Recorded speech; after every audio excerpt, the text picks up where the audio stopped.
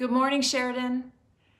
This weekend is a traditional time for expressing appreciation for our blessings. In my house, it's usually a time to gather with family and friends for reflection, celebration, good food, and a lot of laughter. I long for the extra day of rest and relaxation and typically leave the weekend feeling rejuvenated and reconnected to what matters most to me. Of course, this year we're heading into a Thanksgiving that will be unlike any other and that will be challenging for many of us.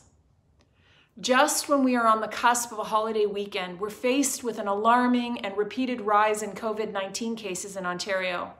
This is both scary and daunting. Unlike prior years, we also have travel restrictions and guidelines on indoor and outdoor gatherings that are informing our choices.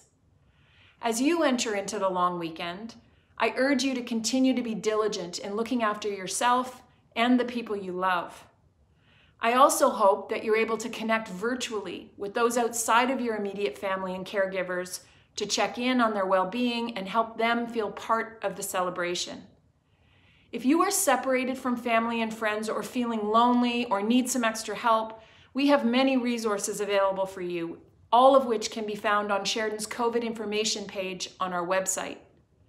No matter what you have planned for the days ahead, please accept my sincere gratitude for your continued endurance, your tremendous patience and resilience, and for embracing our shared responsibility to care for the health and well-being of our entire Sheridan community. Earlier this year, our collective sacrifices helped to flatten the curve and ensure that our hospitals had the capacity to help those who needed it the most. And now, as much as many of us feel like we're done with COVID, it's becoming increasingly clear that COVID is not even close to being done with us.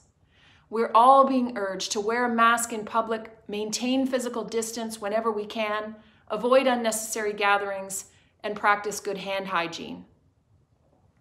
If you feel so inclined, we've included a link at the end of this video where you can take a pledge to continue these actions to once again stop the spread. As I begin to prepare for Thanksgiving here with my immediate family, I want to thank you for reinforcing these selfless acts of generosity and kindness that ensure the safety of everyone around us and that truly keep with the spirit of this season. On behalf of me and Bennett, Olive, Ken, I extend to you my best wishes and thanks.